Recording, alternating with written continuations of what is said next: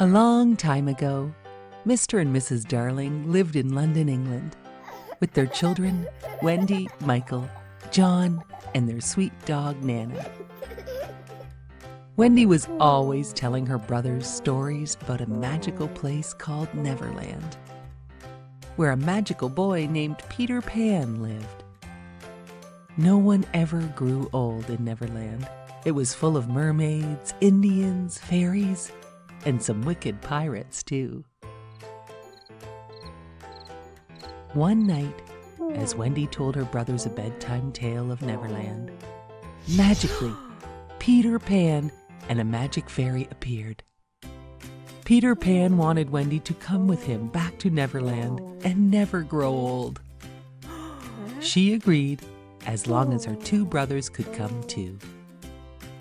The magic fairy sprinkled her fairy dust to help them fly.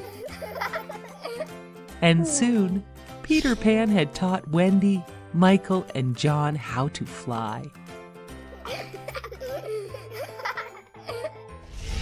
Back in Neverland, Captain Hook was searching for Peter Pan. He was going to capture him once and for all. Peter Pan took Wendy to the Mermaid Lagoon, while Michael and John went off exploring with Peter Pan's friends, the Lost Boys. In the meantime, Captain Hook had taken Tiger Lily, Peter Pan's friend, prisoner. The captain demanded that Tiger Lily tell him where Peter Pan's secret hiding place is. Mr. Shmee, Captain Hook's helper, was a bad person, and he helped Captain Hook put Tiger Lily in danger. All of a sudden, Peter Pan flew in and rescued Tiger Lily from Mr. Shmee and Captain Hook. He rescued her just in time.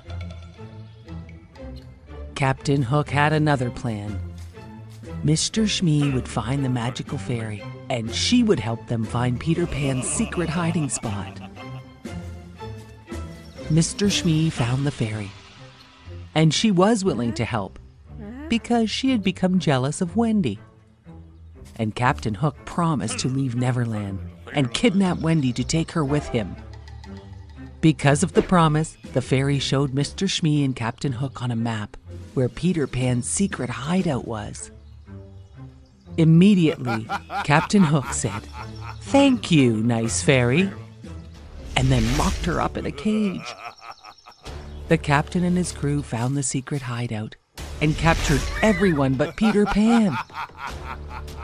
Captain Hook lowered a bomb into the hideout to blast away Peter Pan.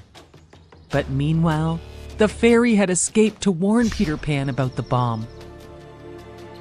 The bomb went off, but Peter Pan and the fairy escaped. But Captain Hook had no idea about that. Happy with his prisoners, Captain Hook loaded them on his ship. He gave them all only two choices.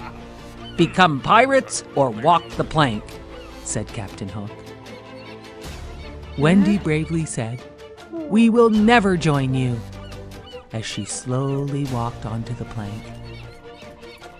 She stepped off the end and vanished into thin air without even a splash.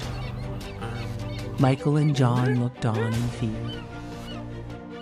All of a sudden, they all heard Peter Pan's voice.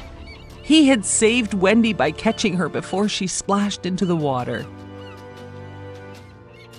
A great battle started between Peter Pan and Captain Hook. Peter Pan won the battle and threw Captain Hook overboard. The ship was now Peter Pan's. Peter ordered his crew to sail the ship to London to take Wendy, John, and Michael back home.